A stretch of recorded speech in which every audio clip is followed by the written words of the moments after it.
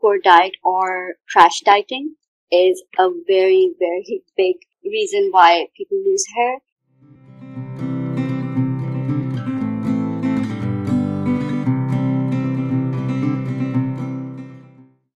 A lot of people, women especially, I think when you go on a diet, you cut out large chunks of foods, especially carbohydrates, and you usually end up eating very little calories. And when you are eating very little calories, your body is on starvation survival mode. It's not going to think about getting your hair and skin looking beautiful, because right at this point it's just thinking, I have to survive, I'm going to die because this person is not feeding me.